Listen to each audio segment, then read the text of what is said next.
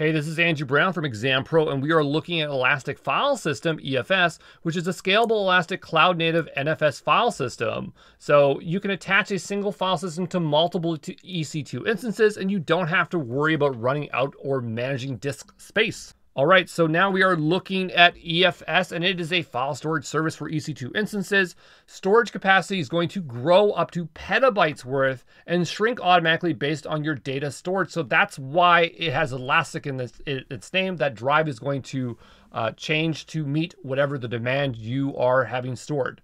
Now, the huge advantage here is that you can have multiple EC2 instances in the same VPC mount to a single EFS volume. So it's like they're all sharing the same drive, and it's not just EC2 instances, it's any of them in a single VPC. That's amazing.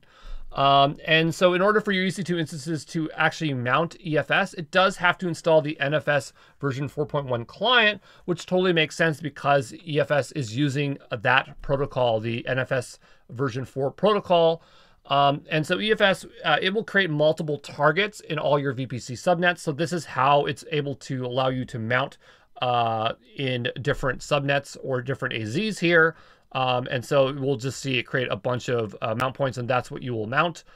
And the way it bills, it's gonna be based on the space that you're using. It's gonna be 30 cents for a gigabyte month over month reoccurring. Okay, so there you go. That's EFS.